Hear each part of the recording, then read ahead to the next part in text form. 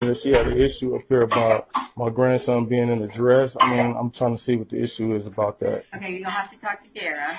Who's She's the Dara? director. She's down in the other classroom.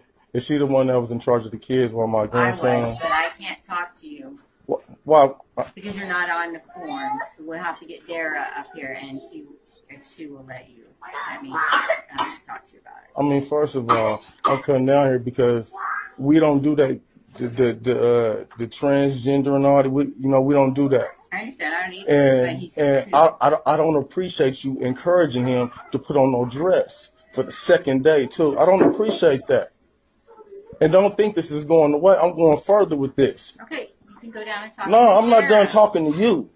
I'm letting you know the next time that you put any kid in a dress, we're gonna make you go viral. Okay, you need to go talk to my director. Because I, as a teacher... No, I mean, you know I got an issue with you about that. I'm not playing with you. I'm sorry that you feel that way. Yeah, I'm sorry that you feel that way. But you should have called me before you made the decision to put my grandson in a dress. Okay, you can speak to the... No, I'm speaking to you. Please do not talk to me in that tone with my children. I wouldn't be up here if you wouldn't have put my grandson in no dress. Again. Well, do what you got to do. With Miss No, I'm taking it up with you.